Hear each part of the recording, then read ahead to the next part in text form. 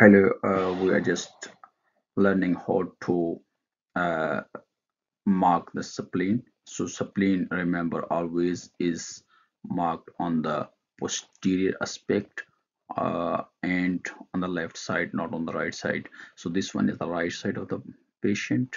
This one is the left side of the patient, and now we have to mark the spleen. This is very important to correctly mark it. So let's start. Let's first know that what are the points. There are four important points which you should know while marking the spleen. First one is at the level of T10 vertebra. So how to count T10 vertebra in a live patient. So if this one is the skeleton, and it is easy to count, but in the patient it is sometimes difficult. And how can you easily do it? You know that this one is the vertebra prominence, C7 vertebra. That is the first vertebral spine that is palpable. So you will just palpate it as C7 and then count it down: T1, T2, 3, 4, 5, 6, and 7, 8, 9, and then T10. So for example, this one is T10. This is as T10 vertebra. So T10 vertebra. So the first point is 4 centimeter away from the T10 vertebra. So this is the T10 vertebra, 4 centimeter away. And second important point is in the mid axillary line. In the mid axillary line, for example, if this one is the mid axillary line and 10th rib, and you have to calculate this 10th rib, and you know that the rib attached to the 10th vertebra is the 10th rib. So you will just go to this rib, and in the mid axillary line, this is your second point. So these are 2 points. Then you can count down this, you can measure this distance. For example, if this is 14 centimeter, you will go exactly in the halfway mid. So this way, one rib up, that is the 9th rib. This is your third point.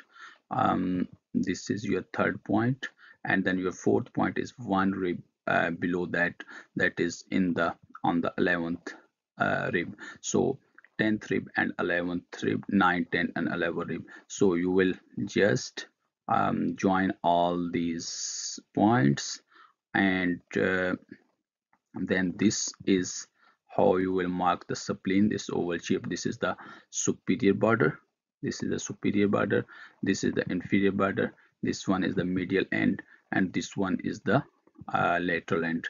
So this is how you can mark the spleen correctly in the exam if you are asked.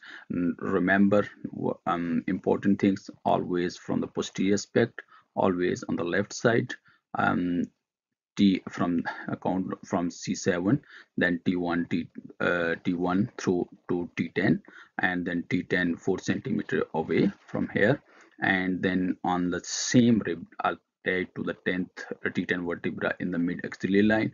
Then third point is on the 9th rib, midway between the first and second point, and fourth point is on the 11th rib, midway between first and the second point. And joining all these points on the posterior aspect, you can correctly mark the spleen. So this is very easy.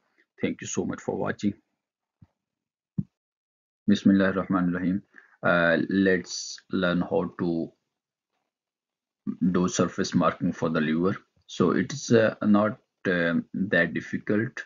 It is however, it is a little bit complicated, and we can mark it very easily. So liver liver has three borders: upper, lower, and the right one. The upper border is